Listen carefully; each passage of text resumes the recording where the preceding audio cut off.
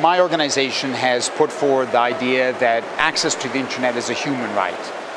So that, it's not like, well, without access to the internet, your free speech capacities are so diminished compared to if you have access, that realization of the right to freedom of expression requires access to the internet, including freedom of expression includes accessing information and your voice, so the two sides of freedom of expression.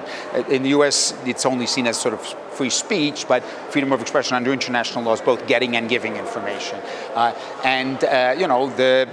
next billion and the next 2 billion after that, I think, with 3 billion left to go. I mean, for us, it's a human right, and that has to happen. And we have written quite a lot about the responsibilities of states and also the responsibilities of especially access providers, but other intermediaries as well, to do that, to help with that, to roll some of their profits into, for example, eliminating pricing differentials between rural and urban customers. Often it's cheap to provide access in the cities and it's expensive to provide it in the rural areas, and our argument is, well, the profits you're making in the urban areas need to eliminate that gap, because otherwise, because there are multitude of barriers to access, of which cost is an important one.